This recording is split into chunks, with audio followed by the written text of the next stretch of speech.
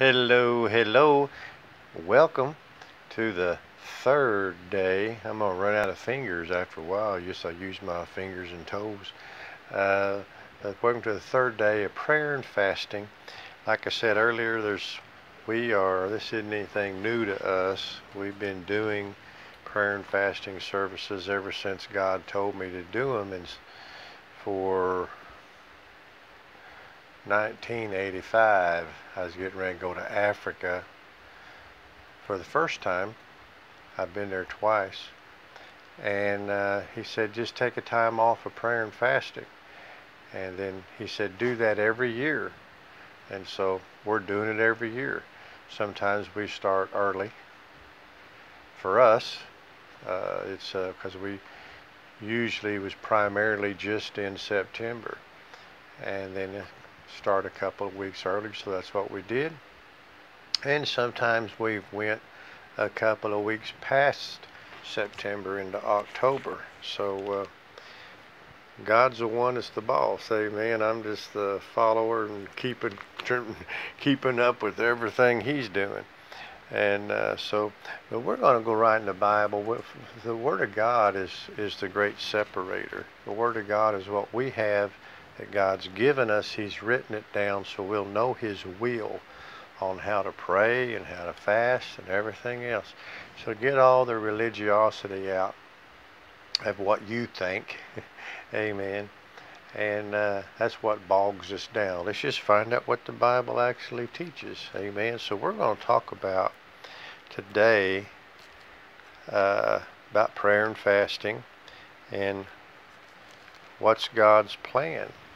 See, I got a friend, and she said that's what she prays all the time. God, what's your plan? What's your plan? What's your plan?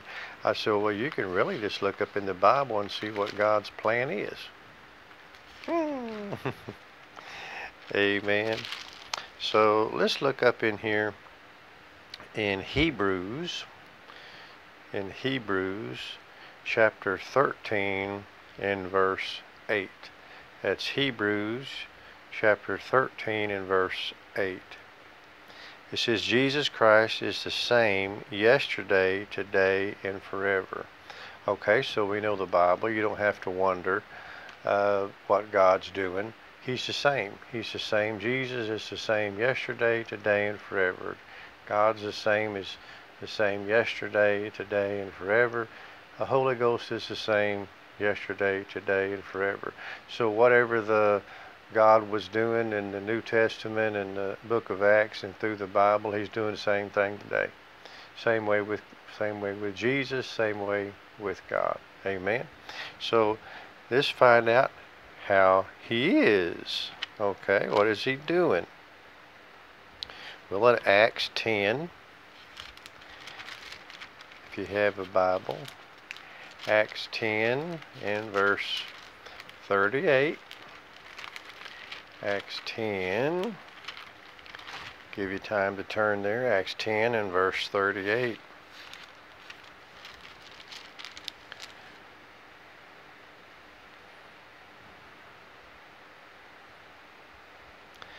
And it says, this is Acts 10 verse 38. We quote a lot of these things, but sometimes it's good just take your time, read them, and go through them, look at them, and it helps you.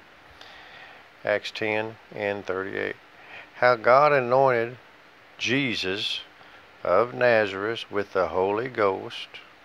See, God, Jesus, the Holy Ghost, all three of them are in there, so they're the same, okay? They're the same. We read over there in Hebrews just a while ago, if you want to go back and rewind the video.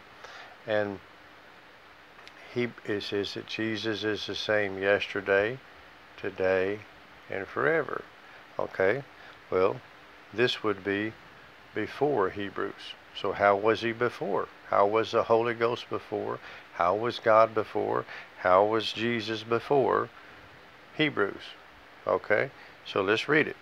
How God, there's one, anointed Jesus, there's two, of Nazareth with the Holy Ghost, okay, and with power. So God put anointing on Jesus, okay, to do something. with power, who went about doing good. So what's God doing today? Same thing He's doing in Acts. Good. What's Jesus doing today? Same thing He's doing in the book of Acts. Good. So what's what's the Holy Ghost doing today? Same thing He's doing in the book of Acts. Good. Now what was the good that they did? All three of them working together. And healing. Healing's good. All. Who? All but you? No, all. Who were oppressed. So God's healing physical and God's healing mental. See that? Oppressed of the devil. For God is with him. You got that? So anything bad, devil. Anything oppressing, devil. That's not God. We just read it right there. How God anointed Jesus, Jesus, with the Holy Ghost, who went in with power, authority, who went about doing good, and healing all. That's every area of life. That are oppressed of the devil. So oppression comes from the devil, and sickness and disease comes from the devil. We just read it right there. Okay, so now turn over to John. We're going backwards today, starting in Hebrews and going backwards, lay a foundation. But you know God always knows best. The book of John 10 and 10. Chapter 10. If you got a Bible or a device, give you a little bit of time to look it up. St. John chapter 10 and verse 10. The thief. Now we just read over there that God's a giver of life. God's a giver of healing. God's a giver of being set free from sickness and disease. Acts 10:38. And God's a giver of being set free from the oppression of the devil. Okay, so we know God's not a thief then. You see that? So the thief comes to steal, kill, destroy. So anything that has to do with killing, stealing, or destroying is not God. Well, why do you got that? Because we've already read references saying the nature of God. Who is God? You see that? So let's go a little bit deeper. The thief comes, the devil, comes to steal, kill, destroy. But I've come. Who's talking here? Jesus, red letter. See, even back when in the Bible days, this is the Bible days now, but when Jesus was walking the earth, there still was an enemy there, and that enemy was still telling people that God is the one that kills, steals, and destroys. Even Jesus had to make corrections in his life and ministry, walking around teaching people. Hey, God's not the one killing, stealing, and destroy. It's the thief. It's the devil. See that? So get that straight. But I've come, Jesus is talking here, that you would have life and have it more abundant life. One version says a more richer life. So it's not God's plan for you to be broke, busted, and disgusted. Dear Lord Jesus. No. The scriptures don't verify that. Okay, let's go a little bit deeper. 11. I am, Jesus, is a good shepherd. See? And a good shepherd gives his life for the sheep. Well, that's what he did. He got physically raised from the dead. So he's a good shepherd. He's good. He's good. Anything trying to oppress you, you can just say, no, that's not right, because God's good. Shoot, you can go to sleep at night and just think, God's good. God is good. And you'll drop off to sleep. So you don't be thinking about all the busyness of the day. That'll keep you up. Amen. Think about, yeah, God's good. That's right. God is good. Isn't he good? Now, and then think about this. Matthew, Mark, Luke, and John is the life of Jesus when he physically walked on the earth. Did Jesus ever one time make somebody sick? No. Did Jesus one time ever oppress somebody? No. Did Jesus one time ever tell somebody, well, I can't do anything for you because, you know, God's punishing you? No. Not one time. So these folks that are trying to represent God, saying that God's punishing them, trying to teach them a lesson, and he can't trust everybody with sickness and disease, but he can trust you. That's why he put it on you. Those people are misinformed, because that's not what the Bible teaches. Okay? So now we're in the New Testament. We went all the fulfillment of Jesus. So now we have authority. We do. We have authority that nothing shall by any means hurt us. So we also use our God-given authority to help other folks. Maybe they don't know yet. See, if people was under old religious teaching, then we would have to help them. So what do you help them? Well, you give them the word, and sometimes they won't even listen to the word. So what do? Well, you pray Ephesians, the first chapter, that the God of our Lord Jesus Christ would give unto them, and you just say whoever the them is, the spirit of wisdom, the revelation knowledge of Jesus, that the eyes of their understanding and being enlightened, they know what the hope of their calling is, an exceedingly great power that works on the inside of them. That's what you'd pray for them. Ephesians, the first chapter, verse 16, 17, 18, 19, down through there. Okay? So now our theme text for this month, that we got a foundation that we know God's not the oppressor. We already read that. Jesus isn't the oppressor, Acts 10:38. The Holy Ghost is not the oppressor. They're the healer. They're the setter free from depression. Okay? So now, I know we're started in the New Testament, but we're working our way to our prayer theme. Look in Isaiah, if you have a Bible, Isaiah 58 in verse 6. It says, "This is the fast that I have chosen, to loose the bonds of wickedness, to undo the heavy burdens, to let the oppressed to go free, and to break every yoke of bondage." Okay, so that's what Jesus is having us do, and he's having us pray for 3 levels of government. And thanks for all the good comments people's been giving us. That they said, yes, I'm praying for those 3 levels of government. I'm joining up with you. So let's look at this. Okay, so we're going to pray this. We already know that's what Jesus did too. Already read scriptures. Already went back. If that's not solidified and you got revelation of it yet, go back and listen to the video.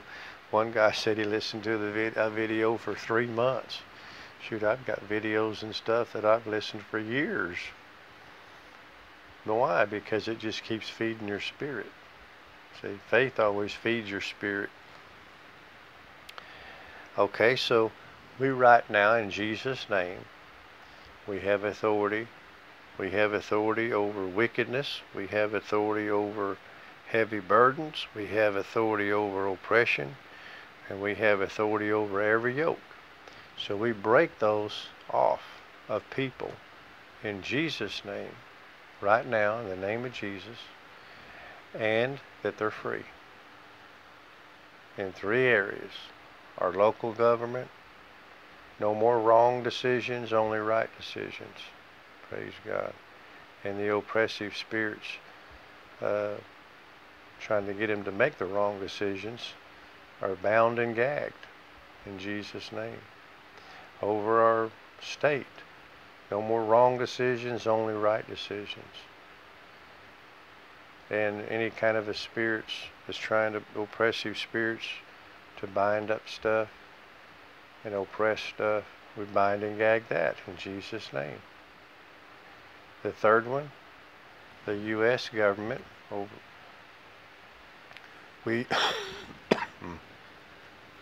we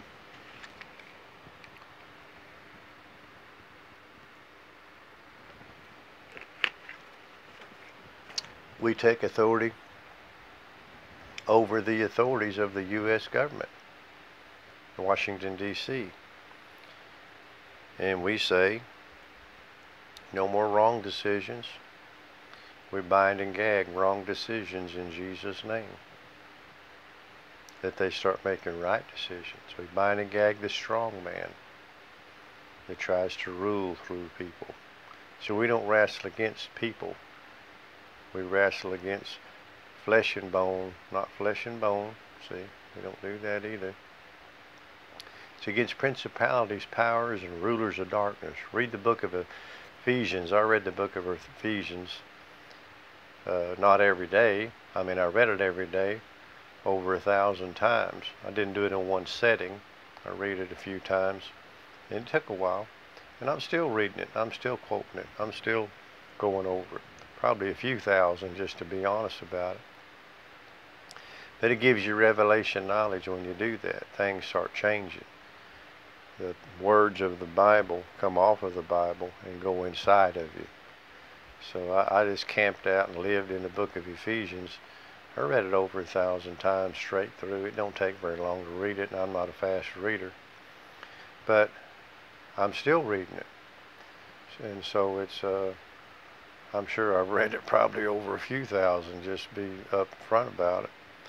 So that's what we're doing. We're loosing the bonds of wickedness, letting the oppressed go free, and breaking every yoke. In Jesus' name. Amen, amen. And we're going to pray. We're going to pray for you that you're free. You walk even in financial freedom. And this is Financial Freedom Month. Man, you want to have a financial freedom victory in your life, get involved this month. And the Lord showed us to, double up. This is a double up month. Whatever you normally give, if you normally give $1, give $2. Amen. Whatever you normally give. If you don't normally give nothing, just double zero and come on, because you need the videos. Amen. If you're going to give $1 million, give $2 million. Amen. Whatever you is going to give, just give it. You can give it down below, PayPal, or if you want, you can request the address, and we'll give you the address, and however you want to do it. So we just pray for you in Jesus' name, that you have a breakthrough even in your finances. See, when you give significant seeds, when you give, it's like a hammer hitting a dam. Boom, boom, boom. Well, you get a big enough hammer to hit that dam of blessings is going to break loose, brother and sister. You're going to turn your trickle into a gully washer. Amen. And that helps us get the gospel out in a greater way. If you want to help us get the gospel out in a greater way, well, that's one way that you can do it. That's the way you can do it, through giving. If you want to hook up with us, become a partner. You can become a partner of any amount. Amen. So, amen. So sow your seed today, and you'll see the blessing of God increase. We've been having wonderful testimonies. This is just our third day, and we had a guy that woke up in back pain, and we prayed that he'd got a good job. He hadn't had one for a while, and he got a good job, the one he wanted, his dream job, And of course the enemy's not going to lay down and play dead. So he just started saying Isaiah 53:5. He got up, he got cleaned up, he went ahead and went to work, and he was in pain. But he just kept saying Isaiah 53:5, by his stripes I'm healed. Isaiah 53:5, by his stripes I'm healed. So he went to work, started his work day, and he worked about 12-hour shifts. And this was the beginning of the day. And he had about a 15-minute time there, so he just took that time. He just hung out with God and was saying Isaiah 53:5 for about 15 minutes. And he said, God is my witness. Of course, he's giving the glory to God. His God is my witness. That lifted off of him. And he's pain-free. Now the enemy going to try to come back, but he can just do Nahum 1:9. This affliction shall not arise a second time. Take authority over the devil. Broke, busted, and disgusted him instead of you. Amen. So be free today. Amen. We'll see you tomorrow. It'll be our 4th teaching. And every day it just builds. The anointing builds. Romans 10:17, faith cometh by hearing, and hearing by the word of God. And so we're going to be talking about the purpose of fasting. And this is the purpose of fasting, to loose the bonds of wickedness, let the oppressed go free, and to break every yoke. And see, fasting doesn't make you more powerful. You know, fasting's not where the power is at. That's just an obedience that you do for God. So, but faith is where the power is at. So we're speaking faith over this, and adding victory to it. In Jesus' name, you be blessed today.